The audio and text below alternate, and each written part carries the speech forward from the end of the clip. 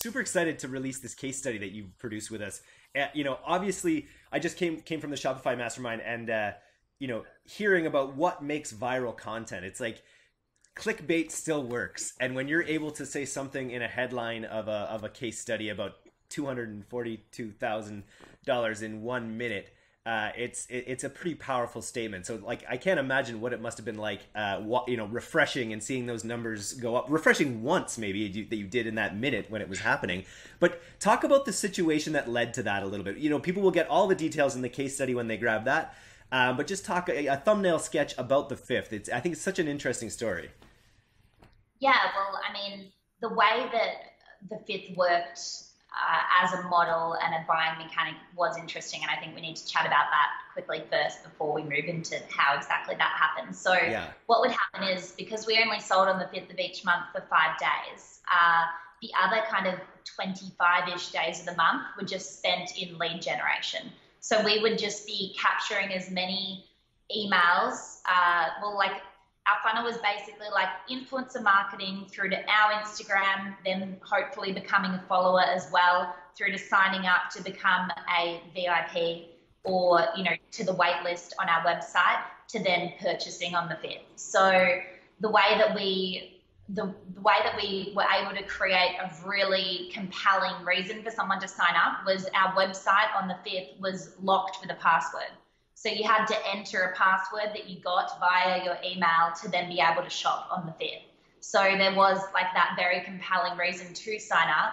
And because the majority of our signups that we were driving weren't off, things like, here's, like a downloadable with like an ebook or something. It was honestly people just actively signing up because they wanted our product. So being that much more kind of specific in our marketing, like we've done campaigns where, you give something away, like a GoPro or something, you get 16,000 signups and it's like a dead list. You may as well not even bother emailing them if you're selling, a watch or something, because people, they want the GoPro. It's not necessary. Yeah. The only thing you could do is like maybe give that data to GoPro or something. I wouldn't bother. So It was how warm those leads were once they were signing up, and going through that lead nurturing process from engaging with that influencer that they already, feel like they know and trust, to going to our page, then following us, feeling as though they've already, performed some sort of action toward building a relationship with our brand, to then going to our website and signing up because they like the product and they want what they can't have. It was just this really interesting, very different funnel to almost all other companies I've kind of seen. Yeah, it's counterintuitive in a way. We did a similar thing with our last mastermind where we gated it with like a 20 question, application to even be able to buy it. And that's not a revolutionary concept by any means, but this sounds like it was. It sounds like you kind of like broke a lot of the rules, and in doing so created a really cool model. You were saying even the idea of only selling for the first 5 days was also an accident?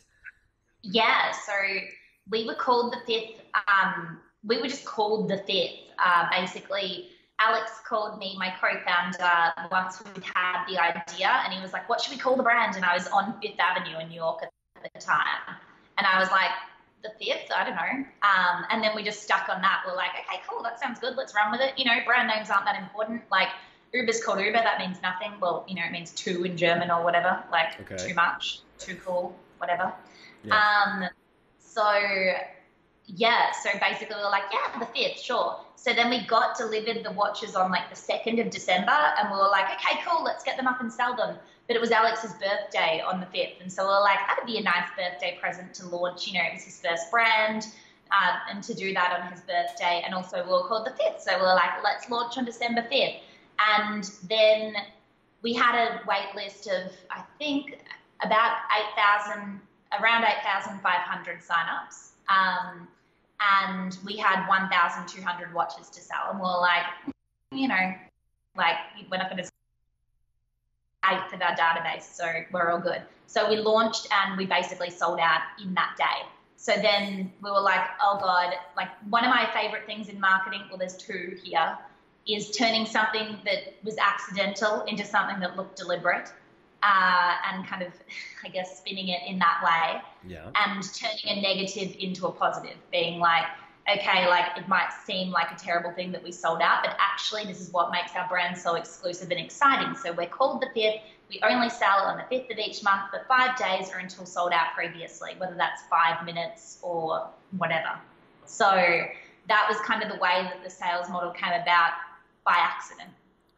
And then you, over a year's time, you're able to build up this model, gain the momentum to the point that the following year, around the same time, you were able to generate that insane amount of cash in a very short time. How was it? How was it fulfilling that? Like, have ever had issues with the volume of sales that you're producing in such a short time to be able to fulfill these orders? No, we were totally fine by then. Like, because I'd already had, Skinny Me Tea, for example, and other e-com companies, I knew all the